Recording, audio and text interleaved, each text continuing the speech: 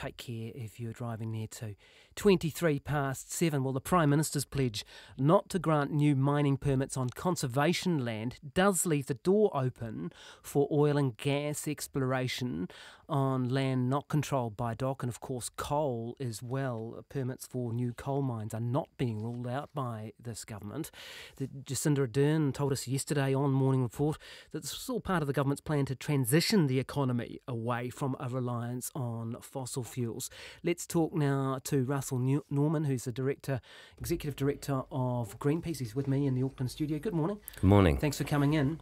What do you make of this argument that it's a transition? We still need and we still are open to new coal and new oil drilling because we need to transition from the old economy to the new? Well, if we're going to avoid catastrophic climate change, we can't afford to burn the existing known fossil fuel reserves. We can't even afford to burn half of them at a global level. So if we're going to avoid catastrophic climate change, we need a rapid transition away from fossil fuels, and that means not using the existing fossil fuel reserves, and it absolutely means not looking for new fossil fuel reserves. So a transition means reducing the use of fossil fuels. It doesn't mean looking for new fossil fuels, which is what the Prime Minister seems to be leaving the door open to. And just before we move on to that, your statement that we can't burn the existing fuels that we have extracted if we are to meet our climate change targets. That's not just Greenpeace, is it? That's the World Bank I've seen that from. That's the governor of the board of the Bank of England and think tanks right around the world, right? So this isn't really in dispute or some sort of only coming from environmental groups. Absolutely. I mean, the Intergovernmental Panel on Climate Change, they first came up with this concept of the carbon budget in their reports, and they said, how much more carbon can we afford to burn if we're going to have a reasonable chance of avoiding, say, 2 degrees of warming? And when you look at those budgets, they're much, much smaller than the existing carbon that we've already discovered in oil, gas and coal all around the world. So if we're going to meet the carbon budgets that the Intergovernmental Panel on Climate Change, the World Bank and others have identified, then we can't even burn half of the existing known fossil fuel reserves. These facts are not even in dispute. They're well established. So is it possible to say that this is the nuclear challenge of our generation and that we're going to be a world leader on climate change and then go ahead and expand the fossil fuel industry? Is that credible in your view? No, it's not credible. We can't be expanding fossil fuel extraction. We can't be looking for new fossil fuel reserves, oil, gas or coal, when we already have the knowledge that we can't burn the existing fossil fuel reserves. So if we're serious about climate change, we simply can't be taking a case-by-case approach to oil, gas and coal. We need to have a black and white position, which is no new permits. Now, there needs to be a transition. So as the existing kind of coal mines and oil reserves and gas run out, there needs to be a transition for those workers affected, no question about it.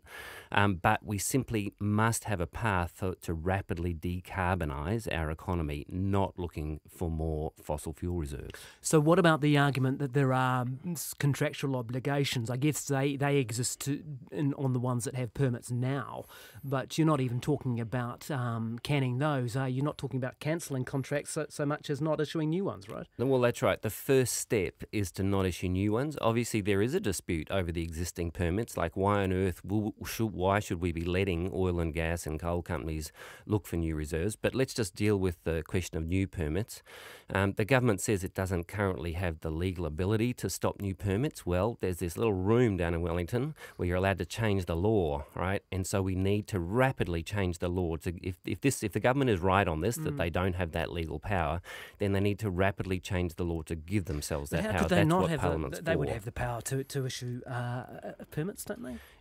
Not to issue permits. Yeah. It's the same thing, isn't it? Well, I would argue that the government does have that power, but if they're claiming they don't, then they should immediately propose a law change. We had a huge angst about whether or not we could ban foreign buyers buying a few houses in Mount Roskill or whatever. Surely we have the wit and wisdom to determine our own future about whether we issue permits to dig coal out of the ground. That's right. And if the government doesn't have the legal power to do so, it can rapidly get it by changing the law. Because the thing is, like in the nuclear-free nuclear-free moment, that took leadership. It required David Lange to stand up in Parliament and say, well, there will be no more nuclear ships coming to New Zealand. Now, what we need is leadership from this government to stand up and say no more oil exploration ships coming to New Zealand, no new permits for oil, gas and coal, because we have to decarbonise as quickly as possible. So is this, if we use the analogy, and this is the analogy that's been put forward by the Prime Minister, current Prime Minister, if we use the nuclear analogy, this is like saying New Zealand's going to be nuclear-free, but then not issuing any policy to make ourselves nuclear-free. Well, that's right. It requires leadership from the government. I mean, the Prime Minister made it the centre of her election campaign, the climate change. She said it was our nuclear-free moment. That was fantastic. I fully agree with her. But now we need the actions to follow it up. This is vital. Like, every day we're looking in the path now of catastrophic climate change. It is approaching. We can see it. The fires, the floods, the hurricanes, the rising sea level, which is putting $50 billion of property in New Zealand at risk. I mean, come on, we need to take action, and New Zealand can lead on this, just like we did on nuclear free. If we ban new oil, gas and coal, the world will take notice, and goodness knows with the current President of the United States, the world needs some leadership on climate change. Okay, and people are going to come back at you, and there's already in the briefings, because the Green Party asked for the numbers on this, and it was going to cost $15 billion. Now, I know that took in no fracking permits, and fracking is more complex in terms of climate change, because it's not, we're not really in the same area there. But the argument is going to be the same. They're going to come back at you and others who propose this and say, we can't afford it, it's going to cost us jobs, it's going to cost us GDP revenue, etc., etc. What is your response to that?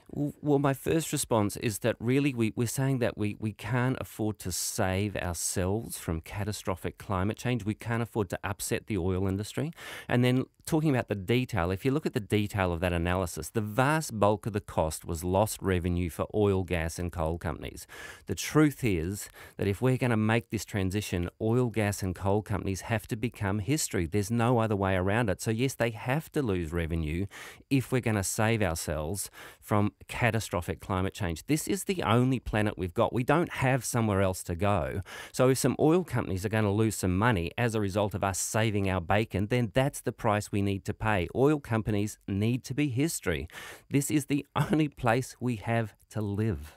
Thank you for your time this morning. Do appreciate you coming into the studio. That is Russel Norman, who is the Executive Director of Greenpeace, and it's 29 to 8. Coming up before 8 on Morning Report, we'll be talking to the Housing Minister about why the government is stopping giving people living in state houses money to move out of Auckland.